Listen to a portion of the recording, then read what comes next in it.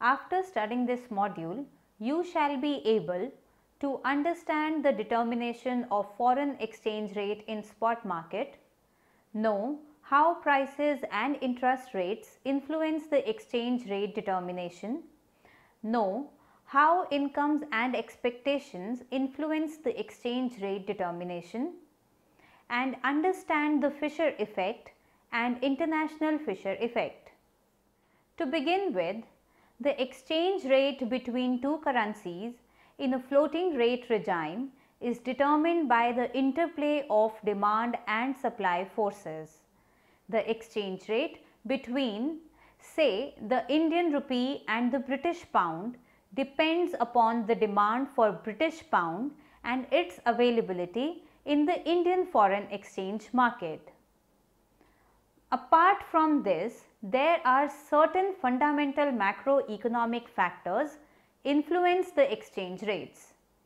Factors like inflation rate and interest rate govern how the exchange rate between countries moves with each other.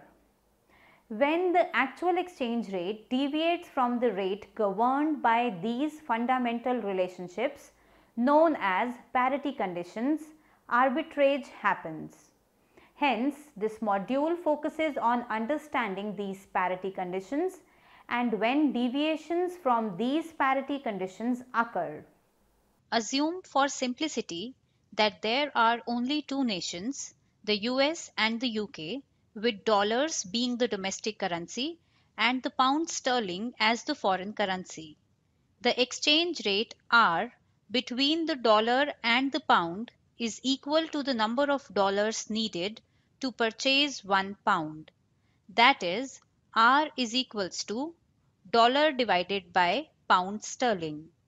For example, if R is equals to dollar divided by pound sterling is equals to 4, this means that $4 are required to purchase 1 pound.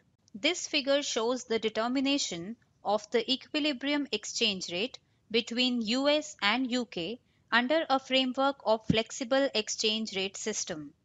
The equilibrium exchange rate is determined by the intersection of demand and supply curves for pounds at point E, that is, at R is equals to 4. At this point, the quantity pounds of demanded and the quantities of pounds supplied are equals to 80 million pounds per day. The US demand for pounds is negatively inclined, referring that the lower the exchange rate, the greater is the quantity of pounds demanded by the US. The reason is that the lower is the exchange rate, the cheaper it is for the US to import from and to invest in the UK, and therefore the greater is the quantity of pounds demanded by US residents.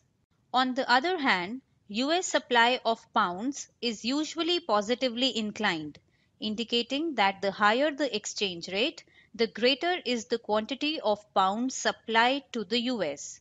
This is because that at a higher exchange rate, British residents receive more US dollars for each of their pounds. With this effect, they, that is UK, find the US goods or investments cheaper and attractive. In the above diagram, points like A, B, P, Q, and R referred the scenario of disequilibrium in the foreign exchange market. This is because there is no intersection between demand for and supply of currencies. Next, we will talk about know how prices and interest rates influence the exchange rate determination. Inflation rates and exchange rate determination, interest rates and exchange rate determination. Inflation rates and exchange rate determination. It is normally the inflation rate differential between the two countries that influences the exchange rate between the two currencies.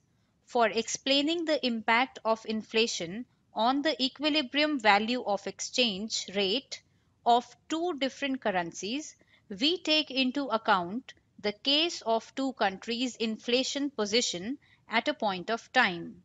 The countries are United States and United Kingdom.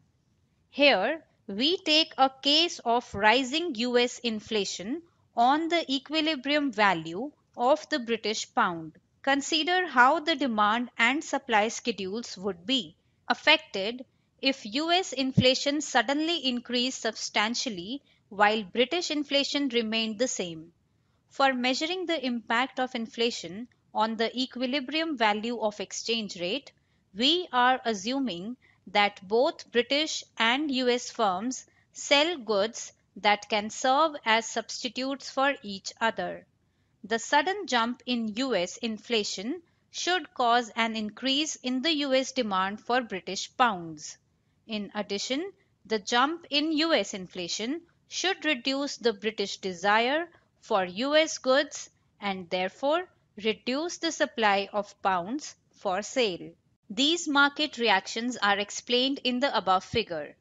At the equilibrium exchange rate of $1.50, there would be a shortage of pounds in the foreign exchange market. The increased US demand for pounds and the reduced supply of pounds for sale place upward pressure on the value of the pound. According to figure 2, the new equilibrium value is $1.57. Interest rates and exchange rate determination. Like inflation rate differential, interest rates between two different countries also influences the equilibrium value of exchange rate. Changes in relative interest rate affect the investment in foreign securities, which influences the demand and supply of currencies and therefore influences the exchange rates. Therefore, for explaining the impact of interest rates on the equilibrium value of exchange rate of two different currencies, we take into account the case of two countries' interest rates position at a point of time. Here, we take a case of rising US interest rate and its impact on the equilibrium value of the British pound. Assume that US interest rates rise while British interest rates remain constant. In this case, US investors will likely reduce their demand for pounds since the US rates are now more attractive relative to British rates and there is less desire for British bank deposits. Because US rates will now look more attractive to British investors with excess cash, the supply of pounds for sale by British investors should increase as they establish more bank deposits in the United States. Due to an inward shift in the demand for pounds and an outward shift in the supply of pounds for sale, the equilibrium exchange rate should decrease. This is graphically represented in the above figure. Relatives growth rates and exchange rate determination. The role of central bank and exchange rate determination. The role of government and exchange rate determination. Expectations and exchange rate determination. If the growth rate of domestic income is higher than that of foreign income, then imports grow faster than exports. A rise in income levels will cause a rise in both imports and exports. But in terms of growth, the growth rate of imports always higher than that of exports. So, this consequently shifts both the curve to move upward, but the demand for foreign exchange is bigger than the supply of foreign exchange. This phenomenon is explained in the above figure by a bigger shift in the demand curve than in the supply curve. Impact of higher domestic growth rate via capital account. Growth of an economy may also affect capital flows. High growth leads to profitability, which may further provide buoyancy to the domestic financial markets, which makes the domestic assets more attractive for foreign investors. This entire process actually leads to net capital inflows. Therefore, the supply of foreign exchange increases more than demand, which is in net leads to a fall in the exchange rate. The role of central bank and exchange rate determination. The central bank can affect the exchange rate determination through two different routes. One is through the intervention by the central bank, and the other one is through the capital control. The central bank can affect the exchange rate by responding to the market forces, either by imposing capital controls or by intervening in the foreign exchange market by selling and buying currencies at the fixed rate. The role of government and exchange rate determination. The government can affect the exchange rate by changing in the macroeconomic policy, basically changes in the three major macroeconomic variables such as inflation, interest rates, and growth. Apart from this, the government can also affect the supply of and demand for foreign exchange by imposing trade barriers and taxes. These two variables change the price of goods and expected return on financial assets. Such changes may lead to have a significant change to a determination of foreign exchange rate in an economy. Expectations and exchange rate determination. In every market, existence of expectations leads to originate the role of speculation. Speculators act on the basis of expectations about the future path and values of exchange rates. If speculators expect that the domestic currency to appreciate, they switch from the foreign currency assets to domestic currency assets. This causes an increase in the demand for domestic currency and supply of foreign currency. Such changes lead to an appreciation of domestic currency.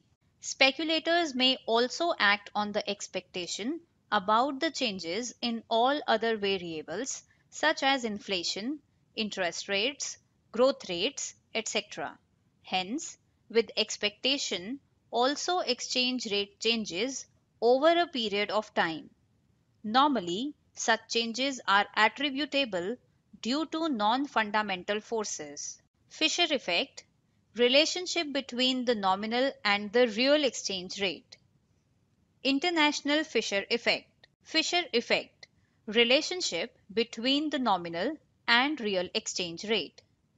In an economy, the relationship between the real interest rate, nominal interest rate, and inflation is known as Fisher effect. Irwin Fisher postulated that the nominal interest rate in an economy is equal to the real rate of return and inflation rate.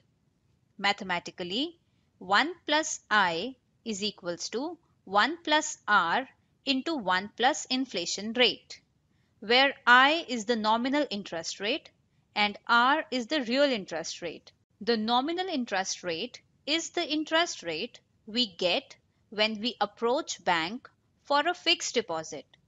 If a bank informs us that nominal interest rate is 7.25% per annum, that means that an investor would receive INR 1070.25 after 1 year on an investment of INR 1000. The real interest rate is the nominal rate after the effect of inflation is adjusted. The real interest rate tells us how fast the purchasing power of your savings account will rise over time. Let us take some numerical example to understand this. Nominal interest rate is 12%. That is, a bank fixed deposit holder is earning 12% per annum as interest rate expected inflation rate during this period is 8%. 1 plus 12% is equals to 1 plus R into 1 plus 8%. Solving for R, the real rate is 3.70%. Many a times we come across an easy estimation of real interest rate. That is, real interest rate is the nominal interest rate minus the expected inflation rate. Nominal interest rate is equals to real interest rate plus inflation rate. So, when nominal interest rate is 12%, expected inflation rate during this period is 8%. The real interest rate is 4%. If the expected inflation rate increases to 13%, then real interest rate is minus 1%.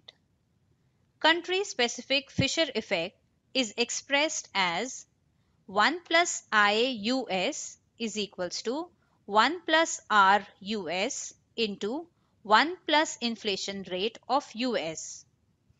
1 plus I of India is equals to 1 plus R of India into 1 plus inflation rate of India. International Fisher's effect.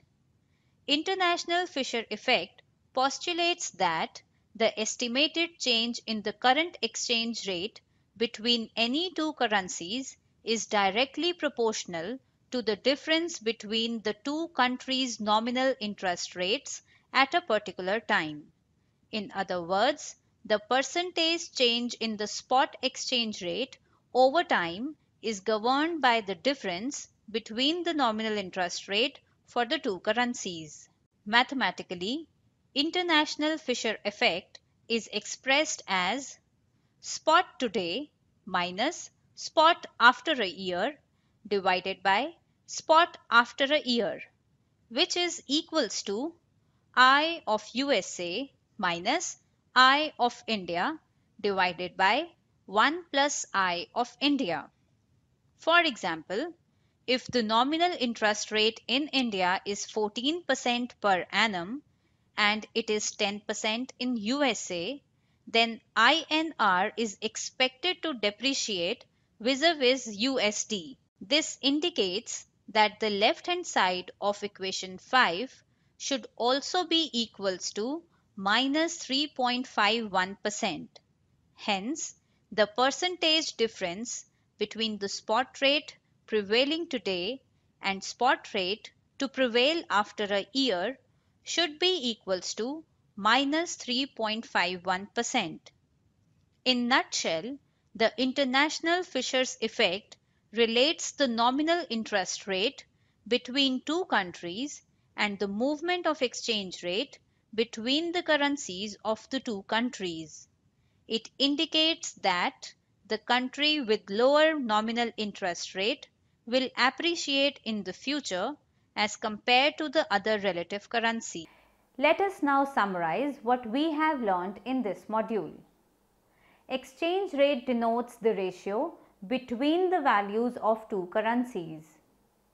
It is not an exaggeration to say that the exchange rate is the single most important macroeconomic variable in an open economy. This is so much the case in the present environment of financial deregulation and globalization of financial markets. The exchange rate between two currencies in a floating rate regime is determined by the interaction of demand and supply forces in the market. Certain fundamental macroeconomic factors influence the exchange rates between two countries. Both interest rate and inflation rate affect the exchange rate significantly. The central bank can affect the exchange rate determination through two different routes.